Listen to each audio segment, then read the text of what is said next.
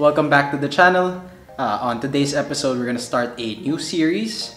This time we're gonna be detailing my current program. So basically, I'm gonna walk you guys through each session and I'll tell you guys about why I chose a certain exercise, my cues, and basically the thought process that's involved in putting these into my program.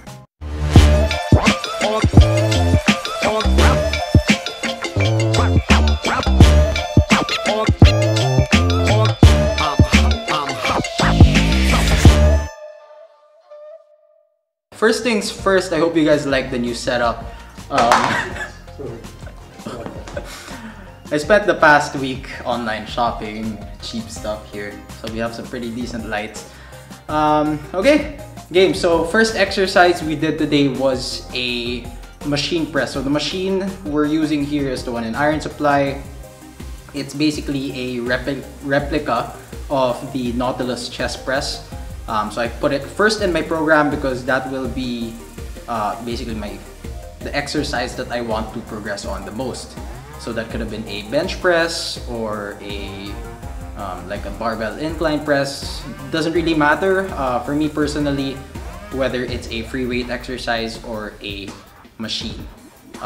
What matters to me, at least in this specific push day, is that I want to get stronger in this specific first exercise, which is the Nautilus replica chest press. For this, I'm doing 2 top sets and 1 back off set. So for the top sets, that will be, you know what, I'll just clear this up ahead before you guys get confused later on. So what I mean by a top set would be a set taken to around 0 to 1 RIR. So that's 0 to 1 rep, basically either failure or 1 rep away from failure. So that's a top set for me. I'm a bit more relaxed now in terms of, let's say, the amount of weight used and the specific rep range. So for me, as long as it's somewhere between like 6 to 12, if I take it to failure, I will call that the top set. Sometimes if I feel strong, maybe I'll go somewhere around the 6 to 8 rep range. On some days when I feel like maybe my joints aren't feeling so good, that's when I'll go somewhere around the 12 to 15 reps. Alright, so I do 1 to 2 top sets. Today I did 2 top sets and I did 1 back off set. So for my cues for this, basically, you just, similar to like any other pressing movement, you just want to make sure it's aligned. So when you do your press, I guess you just see it in the video, yeah. So you just want to keep it aligned, making sure it's hitting your pec fibers, and also making sure my forearms are, well, parallel to the movement. Okay, does that make sense? I think that makes sense. Yes. So yeah, just making sure I hit my chest and get stronger on that specific exercise. So the second exercise we did today was a seated cable fly. So same thing, making sure you're lining up the resistance with the pec fibers that you want. So you could be doing this as an incline, you could be doing this like a bit of a decline for your lower pecs. You could also just do like a straight. So what I did today was just a straight seated cable fly. So the reason I used a cable fly is because I do want that extra adduction in there. Okay, so I wouldn't call it an issue, but for most chest pressing movements, let's say you're using a barbell, you're pretty much stuck. Let's say a barbell or a Smith machine, yeah. You're going straight up there. You're not getting much adduction. So what I want from this cable fly is to get all the way in there, okay? And then we go slow on the eccentric. Basically the same thing with all my exercises. I try to keep the eccentrics, and if I'm gonna put a pause, I'm gonna keep those somewhat consistent as much as possible. Okay, so if you're wondering why I'm doing this seated, I could be doing these standing, maybe like a bent over cable fly or like a cable crossover like most people would do. The reason I'm doing this on a bench is to keep myself stable. So I want to stay as stable as possible, keeping the movement as consistent as I can. So I think that makes sense. It's an isolation work, isolation exercise, but it's a bit early on, I guess. So you could probably also consider this as somewhat of a pre-fatigue coming into the next exercises. So the reason I'm doing something like this na medyo parang pre-fatigue siya is because I want to, surprisingly, lower the loads for the next exercises. That's just because I'm trying to keep myself away from injury or any potential injury there. So what I'm trying to do is, you know what, let's try to get these pecs tired. So coming into the next exercises, we lower the load, and that hopefully that should reduce the injury risk by just a little bit. And this is based on my experience that for pressing movements, I do find myself to be more prone to injuries once I go on the heavier side. In terms of sets, what I did today was about 2 to 3 top sets. So again, I'm not too strict in terms of basically how many sets I'm doing. 2 to 3, I mean, it's a range. In terms of reps, it's usually going to be around the 10 to 15, maybe even 20 reps. Again, controlled eccentrics, pauses, making sure the execution is on point. And yeah, that's about it. So after that, we move on to the third exercise, which was a dumbbell high incline press. So that, again, this is a push day. It's not just a chest day. So we did push today. Again, the third exercise would be a high incline press. So the reason I chose a high incline press instead of, let's say, a barbell overhead press, or let's say like an upright bench na shoulder press, is because I do prefer just, again, the stability of the high incline. I also like it because it doesn't it doesn't hurt my shoulder as much. It's much more comfortable, and I do think I progress better just because of the longevity aspect of it, okay?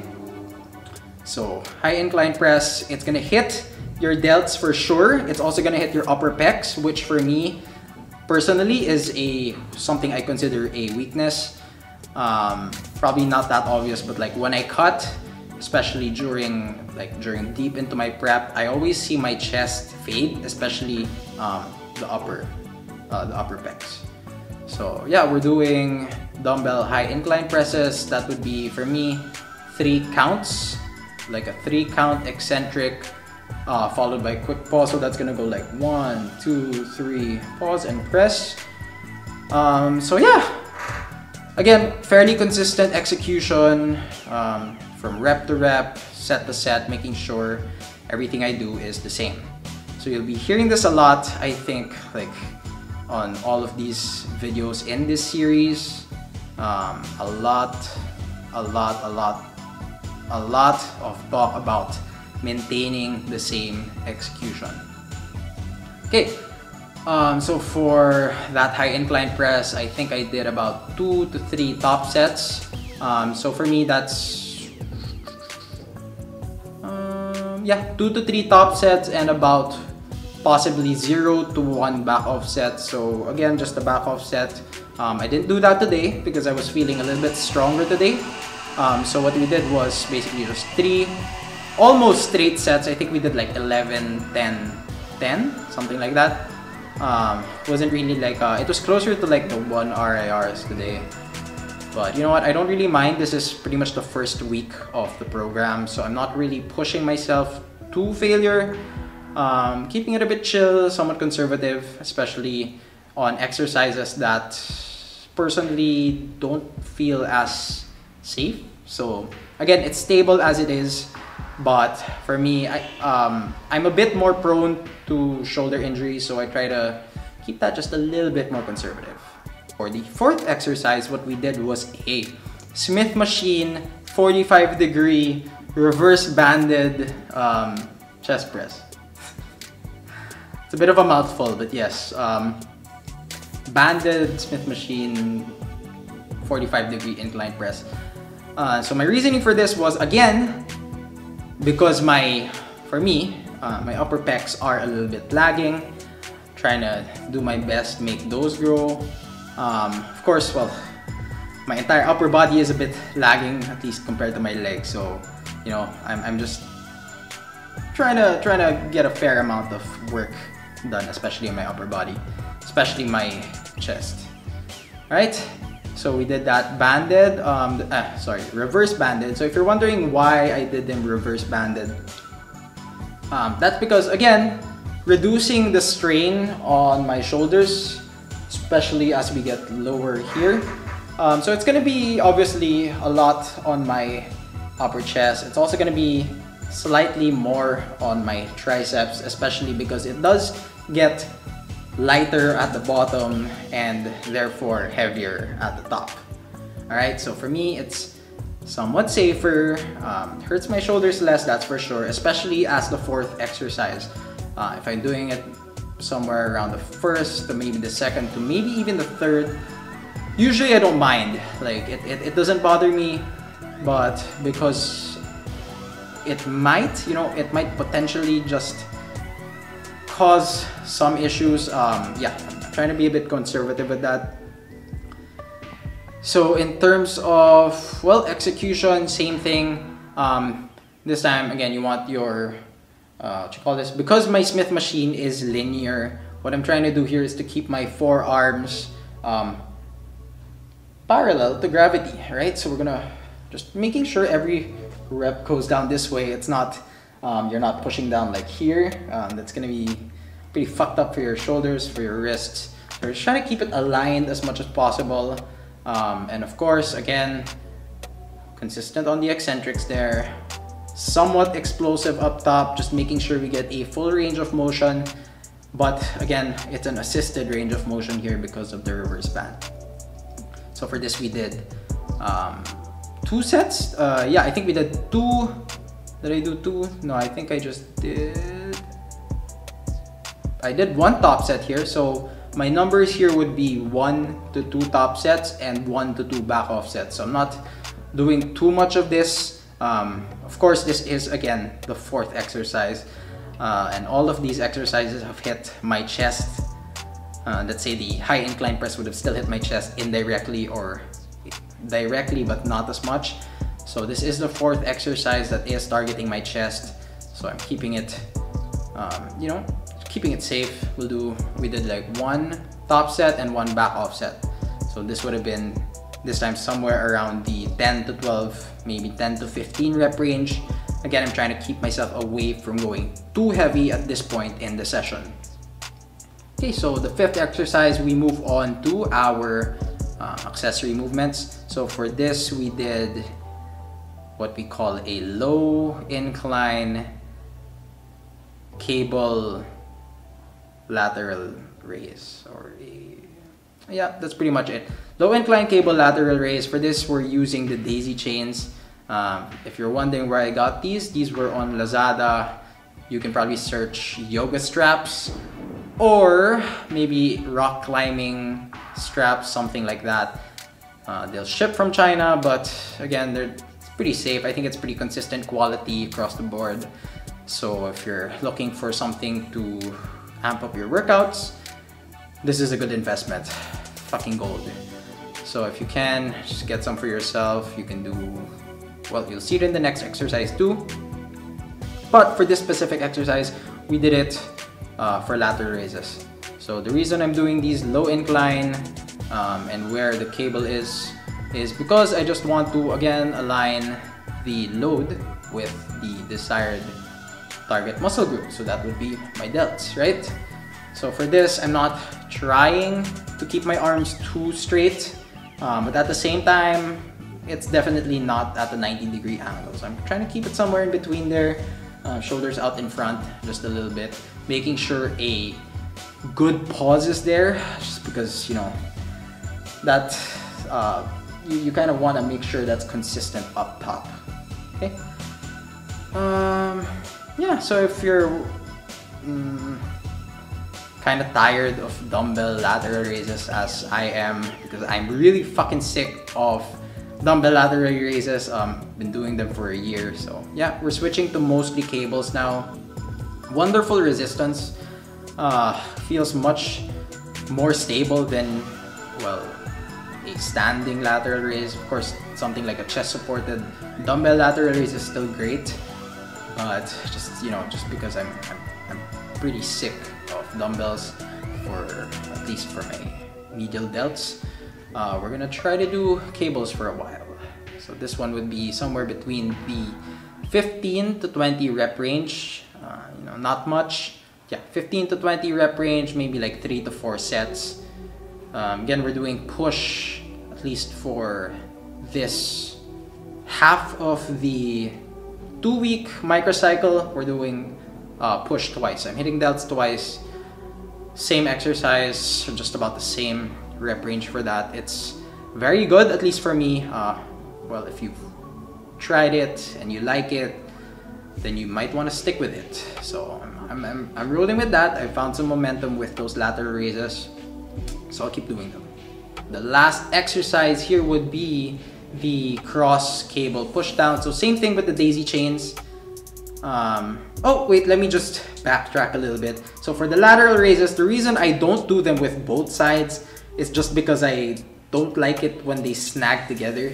I'm sure you've felt that before. Like if you're trying to do, yeah, if you're trying to do something of a similar nature where it goes across, you do tend to hit, like, you know, the balls on the handles, or the handles themselves, they might snag together. So I prefer it this way, on one stack, 2 daisy chains split. Right, okay, back to the last exercise here. So we did a cross cable push down.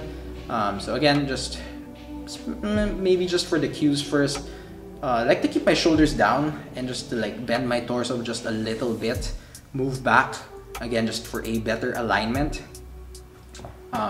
Instead of like your regular push downs where you actually want to try to keep your elbows in, I keep them in a consistent spot here.